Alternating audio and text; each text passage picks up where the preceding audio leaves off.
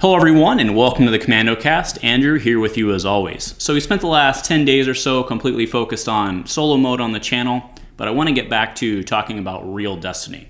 So there's a hero character pairing slash template slash whatever you want to call it out there that really has me interested, and that's what I want to talk about today, is Jawa Wookie Tribe X.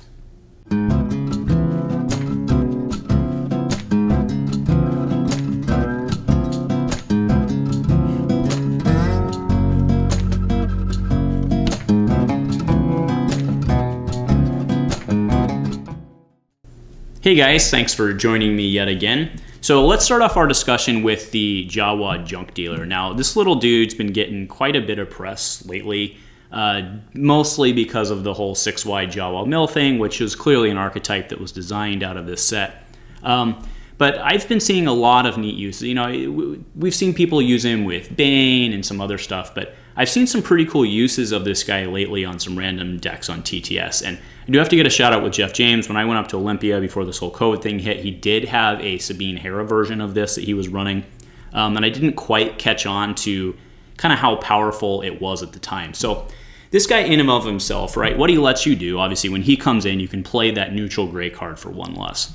And it's kind of fortuitous that I was talking about this week because earlier this week, my friend Derek, actually Derek from Ganga Games, messaged me and he said, did I miss the memo on something? We just had a surge in Cabo Bright Pistols, he means the Canto Bright Pistol, and stun batons.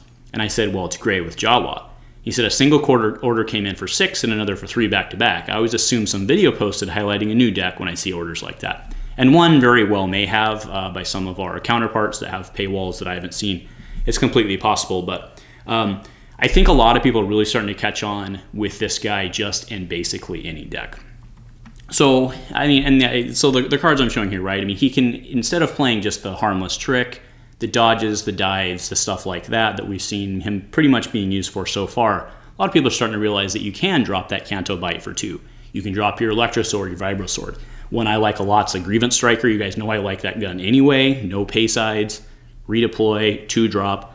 That becomes a 1-drop with this guy, which is pretty good, right? So now all of a sudden you're not using this guy just for free surprise removal. All of a sudden you're using him for your ramp, which is really very interesting because a lot of people are packing Respite to do basically that as it is. And yes, you have a lot less flexibility than it has to be gray neutral, but it's a very interesting angle on the play of this guy.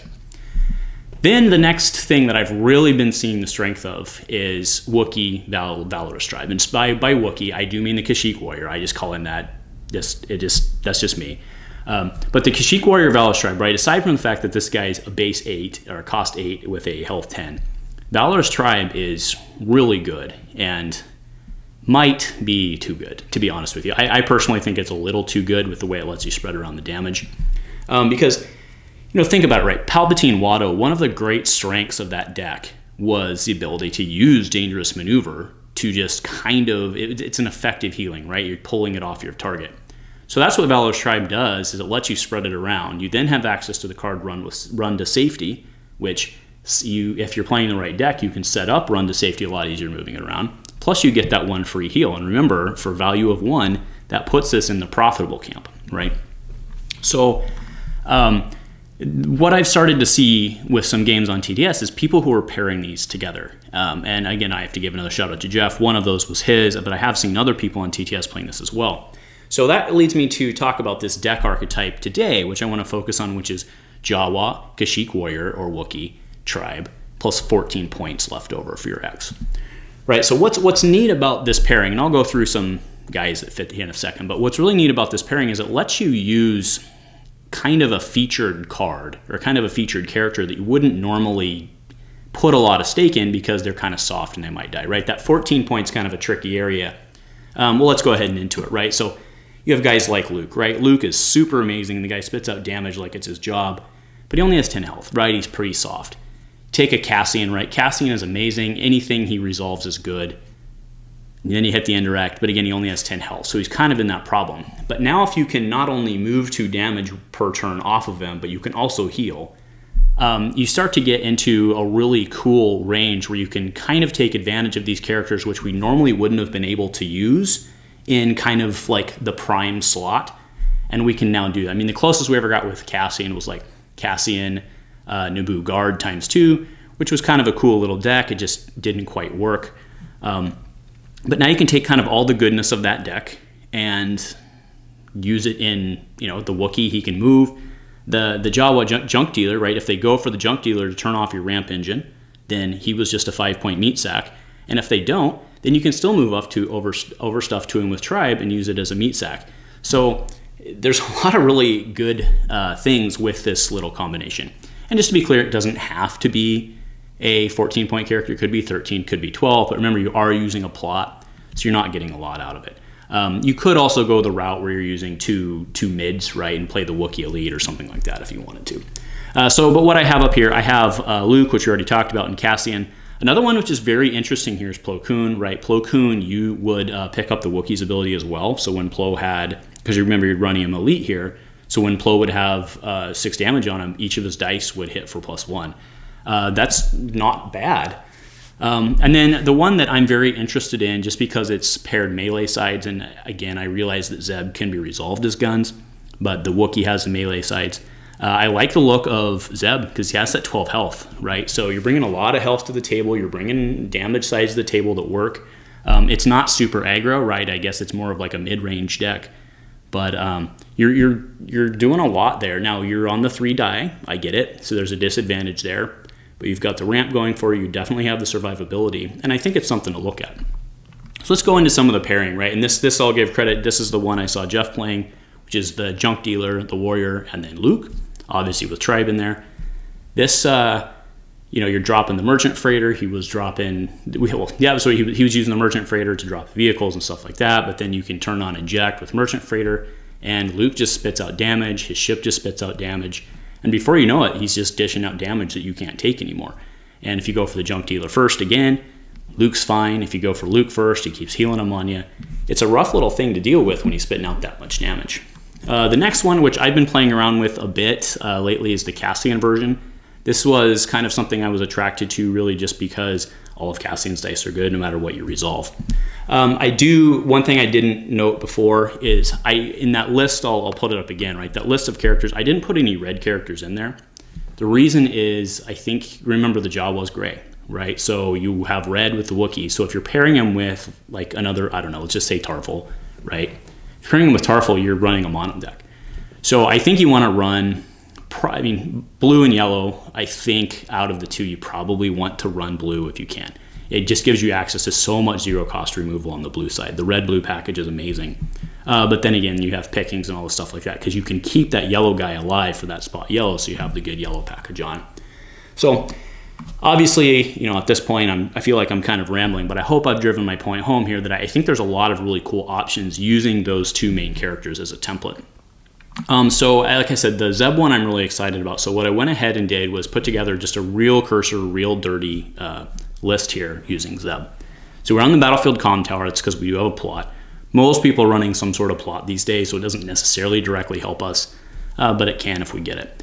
We're probably also not going to win our battlefield because we're only starting with 3 dice. So for upgrades, I have 1 Electro Sword. I have 2 Ewok Bows. I like that in this because, again, it's a 1-drop that brings pretty good value to the table. Usually I don't like using it because it doesn't have redeploy, but your survivability in this deck is really high, so you can throw it onto Zeb, and it's going to be very hard for them to get that 1 drop off and lose that value before you can upgrade it, or override it, I mean. I have 1 Grievance Striker. I have 2 Quicksilvers, basically for the same argument as the Ewok Bow. I really like that. No leader here, but it still has really good sides. I do prefer it over the Stun Baton. Stun Baton with its 2 sides, I just don't like as well. I do realize I can play for 1 less with the Jawa, but you have other stuff in here that you can do that with. I do have 2 Riot Shields, that's for the Wookiee, he is a trooper, and then 2 Vibro Swords. I have 2 Improvised Explosive, because if I'm playing yellow these days, I'm putting that in. Then I have 2 Merchant Freighters for extra money. As far as the event package go, I have 2 Pickings, 2 Feet of Strength, 2 Field Medics. Do you remember we'll have 2 characters with 10 points here for Feet of Strength, or with 10 health here for Feet of Strength. 2 Field Medics, 2 Harmless Tricks, that's just for the Jawa. 2 Into the Garbage Chutes.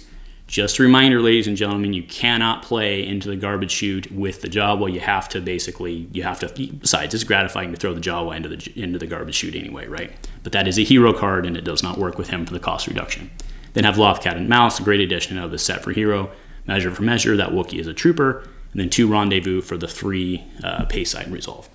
So again, it's nothing super tech, nothing super sexy in this list, but I think it's a very functional list, right? And it can kind of serve as a going off point for anything else you want to do with this list, right? You'd throw, with this pairing, I mean, you'd throw the yellow out, throw in some blue cards, depending on who you're playing with.